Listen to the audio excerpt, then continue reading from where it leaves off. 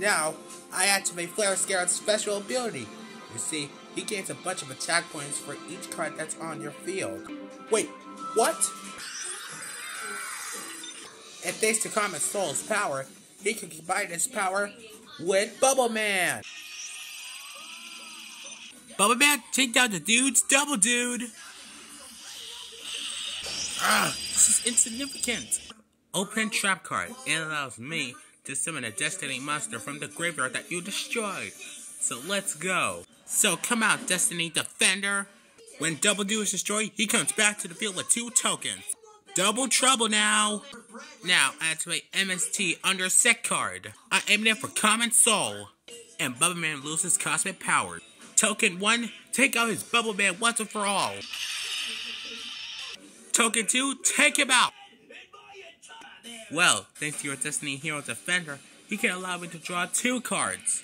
Now I activate Shallow Grave. It allows me to bring back a monster from the graveyard and turn it into defense mode. So come out, Hero Kid! And his ability allows me to bring back 2 Hero Kids. So come out, boys! 1 and 2. Yeah?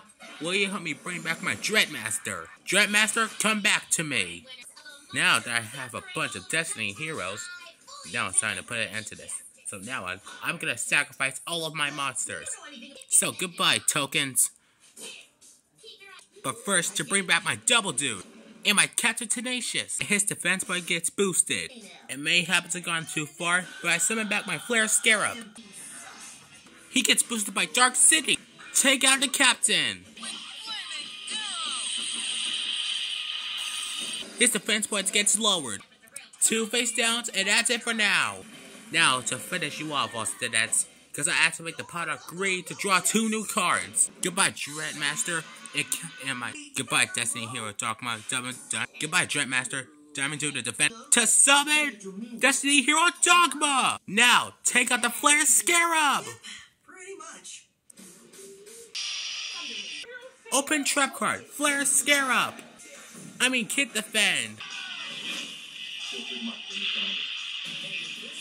Now I fetch Elemental Hero Neos to help me out. Well, finally, Stinets, I end my turn, and he gets boosted. Now I draw. I knew you were going to do that. Dogma, do it.